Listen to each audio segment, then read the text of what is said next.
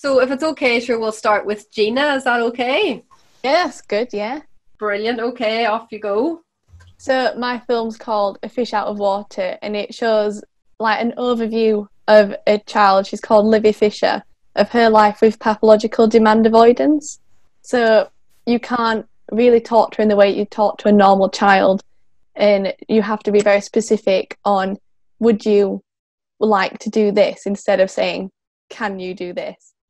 And it's just showing how many people think that she's a naughty child or like she's just not being brought up right, and it's the prejudices against her.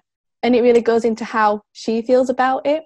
We interviewed the mother and we interviewed her separately, and Livy just wants to be happy in her life, and her mum sees it very much as her mum's very much, she knows what other people think about Livy, whereas Livy feels about herself and what she, I'm trying to describe it, and it's like how she just cares about how she feels and she just wants to be happy, and she doesn't really think about how other people see her, but she doesn't like her breakdowns or getting angry over small things that other kids wouldn't bat an eye at.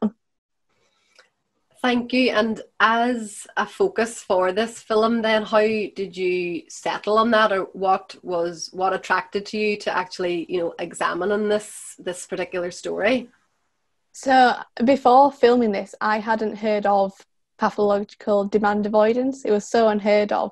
So I was very much in the mindset of, let's find out more about it and show more people about it, just to see what, like trying to dig deeper into and bring an awareness to the disability. And what would be your aim, for audiences to take away from the film? Is it very much like an educational piece to raise awareness about this particular condition, if that's the right word? Yeah, it's definitely to raise awareness and to educate people, as, like I said, people don't know much about this. And it's very much to be like, not to judge a book by its cover. There's often, with unseen disabilities, there's a lot more going on that you don't know about. So to shout at, say, a child in public, which has happened to her before, you just shouldn't. You should just sit back and think, what are the repercussions and what's going on in her life? Thank you. And what particular challenges, if any, had you while making the film, just in relation to the shoot and things like that? I'm sure you might have some challenges that you had to work out along the way. So obviously the main challenge was that we didn't know Livy, and it was how she would react around us, not knowing anyone before. And we came in with like sound, cameras, all huge equipment pieces. And in the end, we found she really gelled with our editor who was on set for the day. So basically we all went out for lunch and was like, give our editor the camera. And Livy then showed her around the bedroom, but I wasn't allowed into her bedroom because she didn't gel with me. So that was a challenge. Our camera operator, Pat, giving up his camera to the editor, being like, please go in her room. And we obviously had questions for the girl, but you can't tell her to answer them. So what we did is we also got her mum to help, and her mum to sit behind the camera and to ask questions that her and Livy would bond on, and I feel like that gave it a more personal touch. We had to work around a lot with her, but it worked out really well in the end. It did indeed. Thank you so much. Thank you. That's the thing as well, about developing rapports with the people that you are interviewing as part of a documentary. So I'm sure maybe your editor never thought they were going to have to do that, but No. it just Never so happened they had a skill for that then. Yeah. Well, that's great. Thank you so much, Gina, and again, congratulations on being shortlisted in the category. Thank you. So over to Adrian then. You're very welcome, Adrian. Hi. So yeah, I created a documentary called A Walk with My Dad, and essentially it's like an observational documentary. And essentially what I really wanted to do was like sort of explore like my dad's background. So he lives up in Auchnacloy, if you know where that is, like near Dungannon. I actually do indeed, yes, in County. Yeah, it's lovely. How did you go? Yeah. So basically, growing up, I was never really close to my dad, and we never really sort of had much of a relationship. So I sort of like wanted to sort of dive in and sort of figure out like what was his childhood like, what was he sort of doing when he was younger. And so growing up, he would often go to this loch called Creed Loch. And honestly, starting off, I didn't really have much intention. I was just sort of shooting the loch. And I was walking around, like talking to him. He was telling me like all these different stories of like what he did when he was younger, and like the sort of things he got up to, and how he sort of grew up in that area. That's just something that I sort of like really wanted to explore and be like, okay, actually, I could actually do something with this. Like, it's actually interesting, and it's like sort of like building not a rapport, but like sort of understanding like where my dad came from, and like sort of his struggles and what he did for like living, like growing up. So yeah, it was interesting. It was good. And thank you. And then as that collaboration between you, did you find overall that was an enjoyable experience? You know, it's sometimes difficult working with family members in any shape or form. So Definitely. Did you find that sort of as an extra challenge, but something, you know, overall that you enjoyed as a collaboration? Yeah, it was good. I mean, I definitely was able to like find out more about my dad and sort of like how we're very different. And yeah, it was it was challenging at first, I think, to like sort of understand where he was coming from and sort of talk about, there was a lot of stuff in that included, or that I didn't include in the final cut. Because for example, he got like very political at some point, and we're sort of very different in sort of how he thinks versus how I think. So yeah, that was definitely a sort of challenge, figuring out like what I wanted to talk about. And then also we talked about like very personal content. And so obviously there's like ethics in terms of there, like whether there's stuff that, because he's talking to me and I'm his son, whether that'd be good for like a public audience.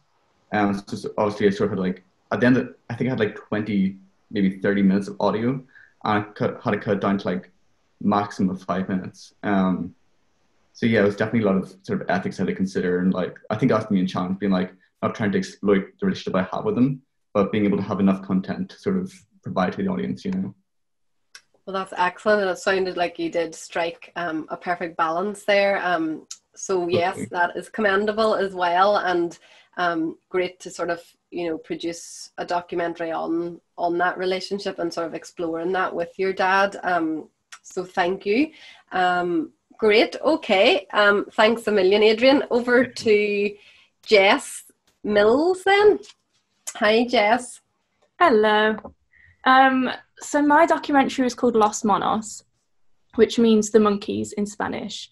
And it was about the monkeys in Gibraltar, the Barbary macaques, who have come over from Morocco. They're the only free living monkeys in Europe. And I went over there to Gibraltar in Easter last year, and didn't really know what I wanted to do my film on. I go to the National Film and Television School and do science and natural history. So I was kind of trying to find a topic and saw the monkeys there. I thought this would be great, and then saw how they were treated, and it was quite harsh to see people just not abiding by the rules. And you know, they get fed by tourists, but also tour guides as well. And it's not good for their well-being and just physical health as well. So I went over again in the summer and did a bit more research and went around with a tour guide and saw properly the sort of comparison between how they live in the tourist areas, how the troops are there, compared to the troops in the more natural areas. And you could see like a massive difference in their behaviour. So yeah, it was sort of exploring that and exploring how tourists treat them, sort of uncovering, getting it on film. When I first went, actually, I just took my iPhone and filmed on my phone, thinking that, you know, the behaviour would stop if I took a big camera.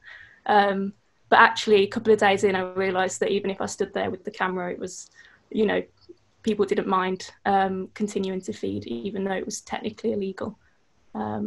Yeah, don't know if I've explained that very well. Yes, that is explained really well. And Jess, tell us then about that as a topic and a subject matter. Like, what attracted you to that in the first place, or how did you sort of come about, this actual issue? Yeah, I'm really interested in conservation and just our treatment of the planet in general. And I think just seeing it firsthand and seeing that everyone else was fine with it, it really interested me how we are at tourist attractions, just generally, and why people think that's okay, whether it's sort of conforming to what other people are doing. The monkeys are wild animals, they're not pets, but people were trying to treat them like they'd treat their dog or something. And I just wondered why people thought that was okay to do. Yeah, and I wanted to sort of spread awareness of that as well.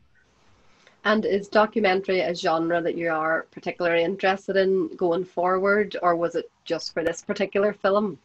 No, definitely. My course is it's directing and producing science and natural history, which is, it's pretty niche, and I want to continue making films about conservation.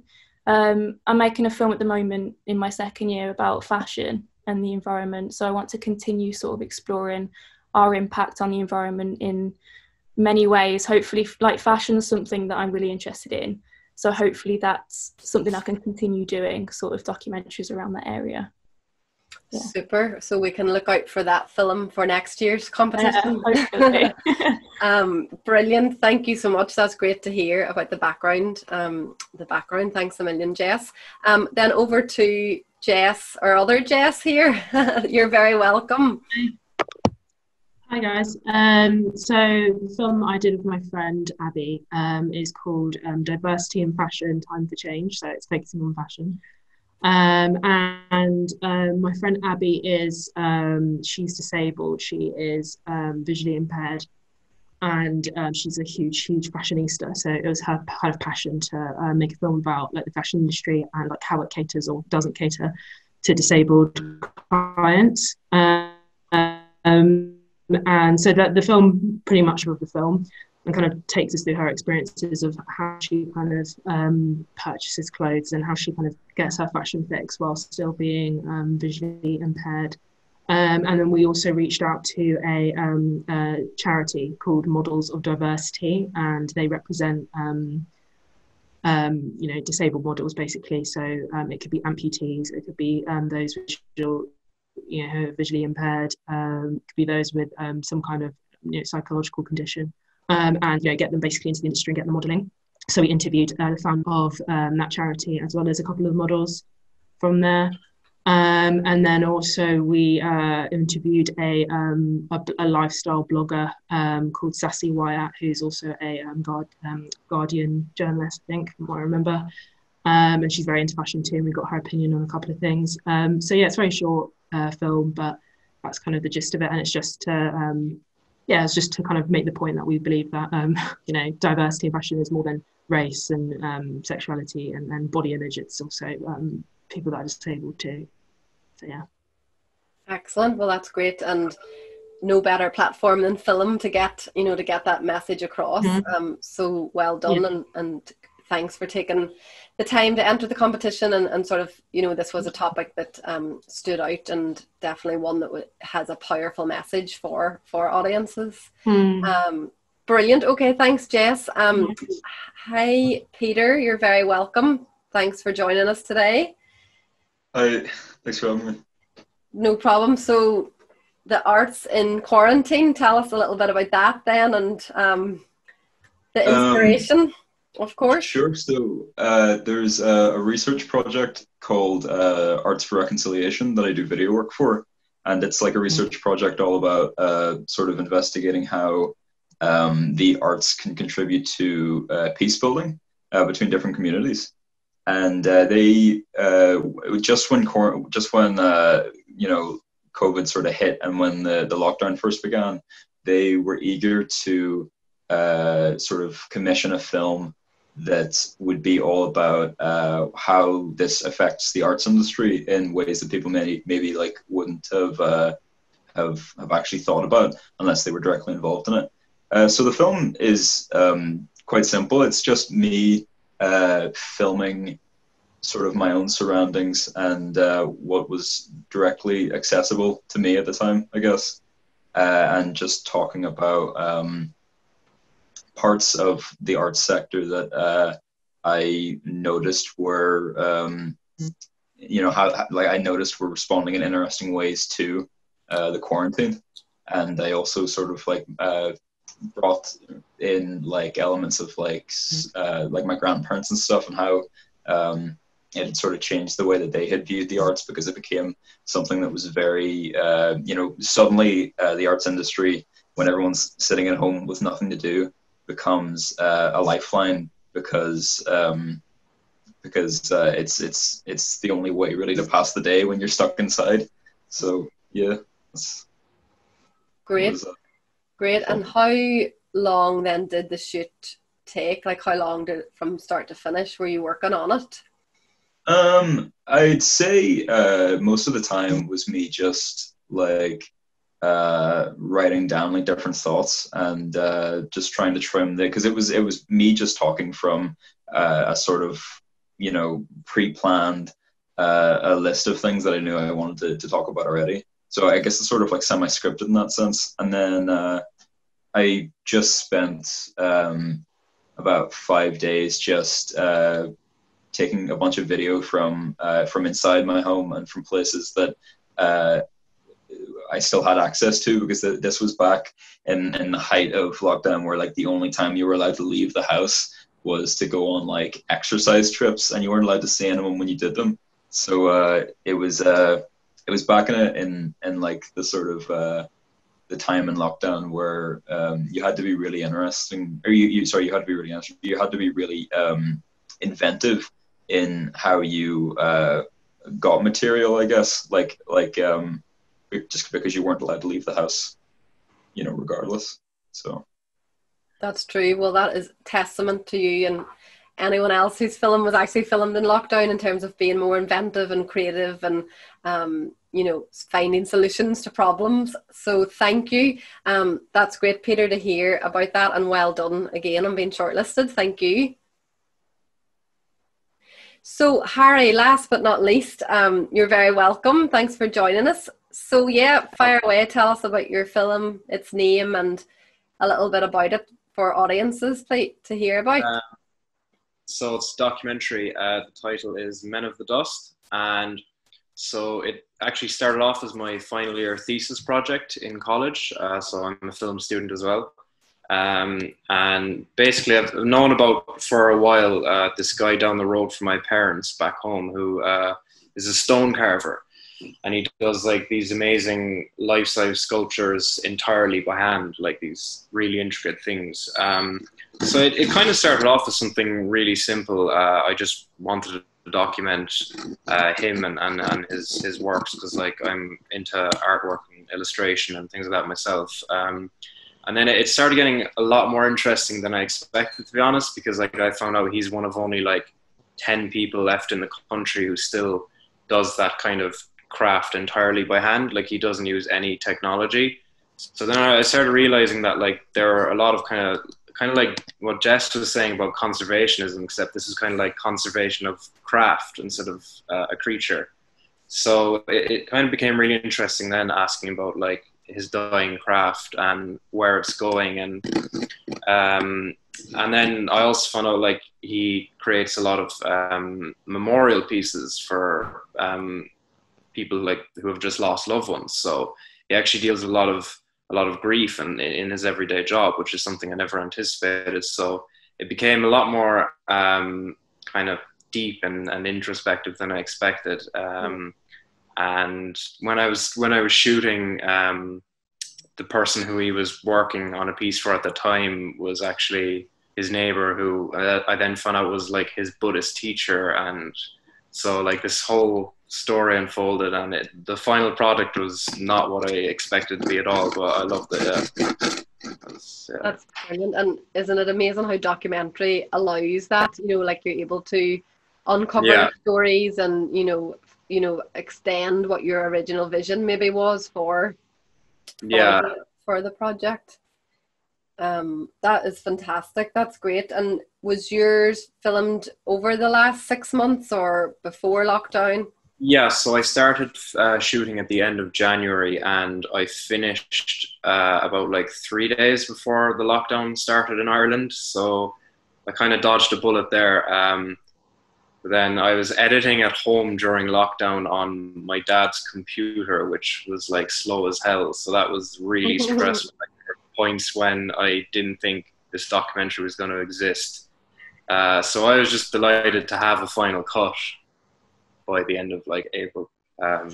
So yeah, it was definitely a product of the pandemic.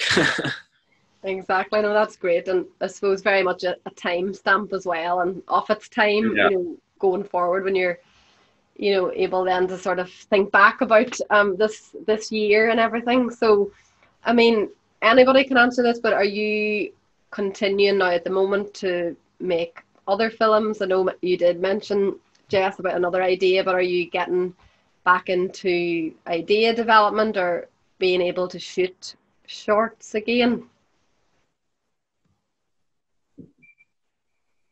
Was that to me, sorry? Or... Well, just any of you, just in terms of like what, how you find now like the world of filmmaking and what you're working on, and do you sort of feel you can get back into it, or are things still on pause a little bit? It's definitely a lot more challenging, I'm finding right now. Yeah, like trying to get a small crew together, trying to get equipment. Like even getting people for an interview at the moment is quite difficult with, like, you know, you have to follow regulations, and, you know, like socially distanced interviews, like they're not the easiest. But again, like it was previously mentioned, you know, like it does give you an opportunity to be more ingenuitive, you know, to be more creative. So I guess you just have to take the positives from it, really. Well, that's it. And as I was saying just at the very start, we at Cinemagic are embracing the virtual platform and seeing it as a positive in a way, because we want to be able to showcase these films now to as wide an audience as possible, and perhaps the films will reach, you know, new and different audiences in this format. So as well as that, we still very much wanted to provide just a chance like this today for you to hear about or hear from other filmmakers and what types of films are being made, and I suppose the challenges and things like that over the last year or so with production.